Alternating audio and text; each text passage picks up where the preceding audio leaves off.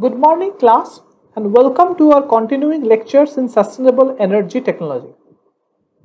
In the last two classes, we looked at two types of mechanical energy storage systems, namely the pumped hydro storage and compressed air energy storage system. One is using the gravitational potential energy of water, storing it in a high altitude reservoir and using it to generate electricity at times of excess demand.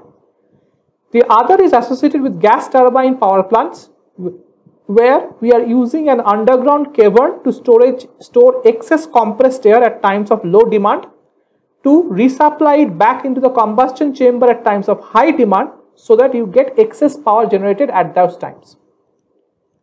The third type of mechanical energy storage system is flywheel based energy storage systems. So, flywheel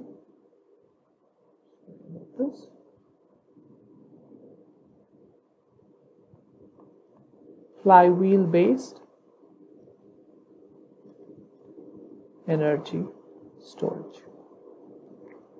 This is the topic we will cover in today's class. So what exactly is a flywheel? So a flywheel you can think of is a hollow circular disc. Draw it a little bit carefully.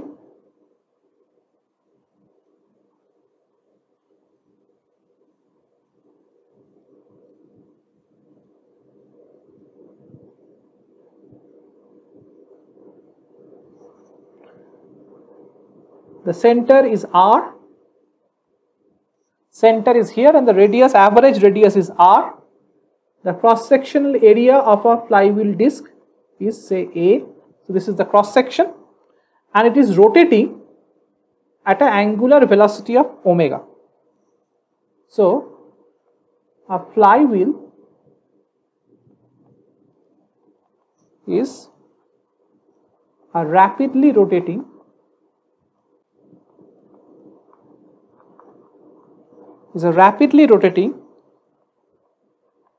thin annular disc or rim. Okay, so you have a thin annular type of a disc which is rotating very rapidly, and this contraption is called a flywheel. Okay, so R here is the average radial distance of the rim with respect to the center. Omega is the angular velocity. So this will be in radians per second. A is the cross-sectional area of the rim. Okay. Energy in a flywheel is being stored in terms of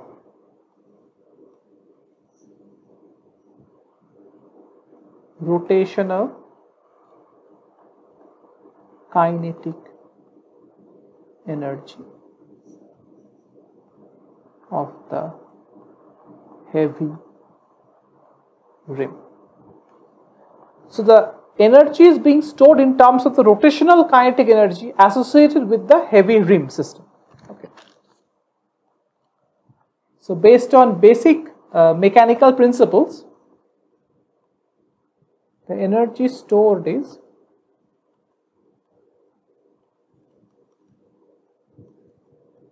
E equals to half I omega square, where I is the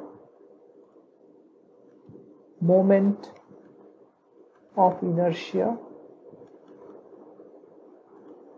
of the rim slash disc. So in a If r is the radius of this rim, then the moment of inertia I is mass of the rim into r square in terms of kg meter square, okay, where m is mass of the flywheel rim. Okay. So in this case then, the rotational energy can also be written as half m r square omega square, or you can also write this as half m r square into 2 pi n whole square, which is equals to 2 pi square m r square n square, where n is number of revolutions of the flywheel per second. Okay, so it's revolutions per second or hertz. Okay. So one revolution is 2 pi radians. So basically your omega is 2 pi n.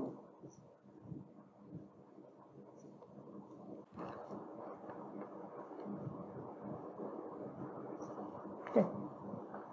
So this is revolutions per second. So one revolution is 2 pi radians. So 2 pi n radians per second. Okay. So this is in radians per second, and this is hertz or revolutions per second. Okay. So you are putting this 2 pi n here, so you are getting 2 pi square m r square n square. Okay. So this is the net rotational energy associated with the flywheel. Okay. Another important point here, so this equation is important. This equation is important. Another important point is what is the tensile stress of the rim. So as we discussed in the previous, in this cross-sectional area, due to the rotational motion, centrifugal forces are acting, and this is creating tensile stress on the cross-sectional area of the rim. So tensile stress in the rim cross-section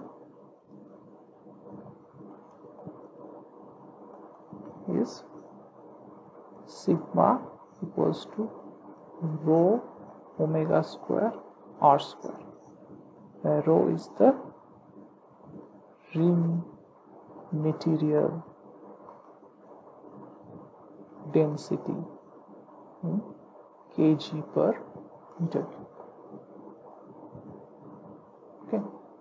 So what this shows is, if for a given density and angular velocity, if the radius of the rim increases, the tensile stress will increase. Similarly, given density and radius, if the angular velocity is increasing, then also the tensile stress is increasing. Similarly, if you see the rotational energy that is present in the flywheel is dependent on the mass of the rim. So heavier the flywheel, bigger the energy that can be stored by the rotational motion of the flywheel rim.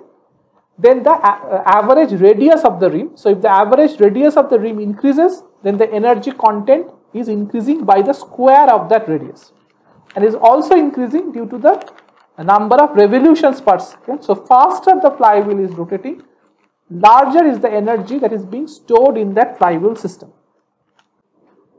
Some advanced designs use a set of concentric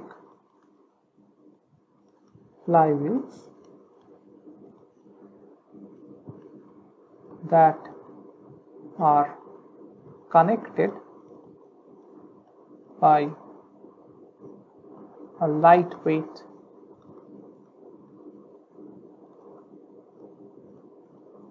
elastic matrix. So the idea here is, instead of one flywheel, you have a set of concentric flywheels all rotating together. This is one flywheel material, another flywheel material, another flywheel material.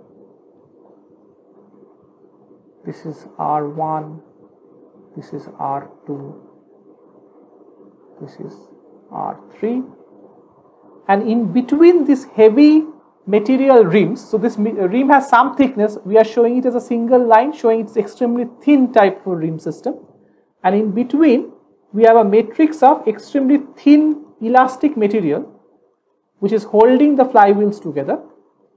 So this material has extremely lightweight and does not therefore contribute significantly to the flywheel total flywheel weight.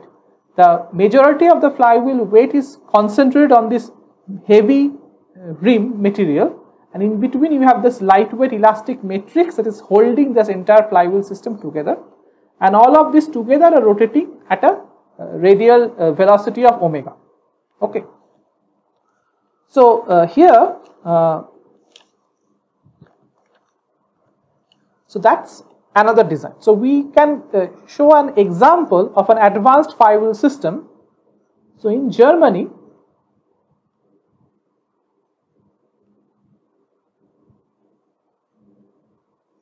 there is a facility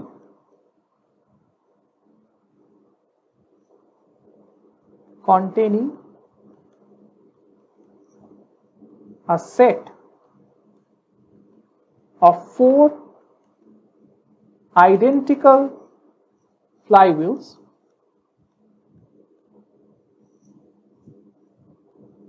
with diameter of 1 meter and rotating with frequency of 250 Hertz. So 250 revolutions are being completed by this flywheel system in 1 second.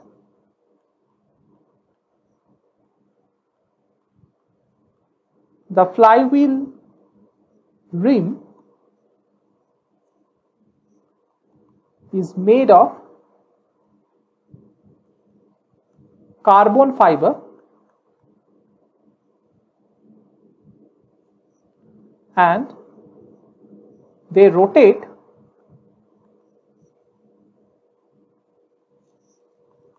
in vacuum. So they are kept in a almost perfect vacuum to reduce the air resistance, and air resistance cause frictional drag, which can decrease the rotational speed, supported by superconducting bearings.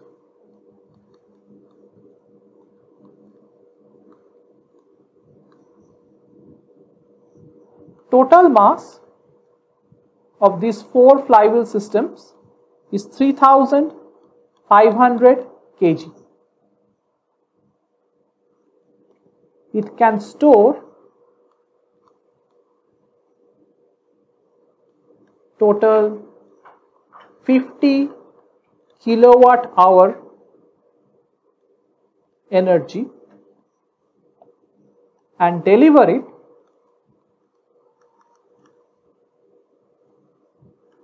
at 500 kilowatt rate of discharge. So in this system we have a set of 4 identical flywheels with 1 meter diameter, so radius r is 1, it's rotating at a frequency of 250 Hertz. Okay. The flywheel rim is made of carbon fiber. We will discuss the materials of flywheel in detail and what their advantages and disadvantages are, and they rotate in vacuum supported by superconducting bearings. So these superconducting bearings ensure that the frictional losses due to these bearings are minimized. So again, it helps in preventing the rotational energy being dissipated due to frictional losses.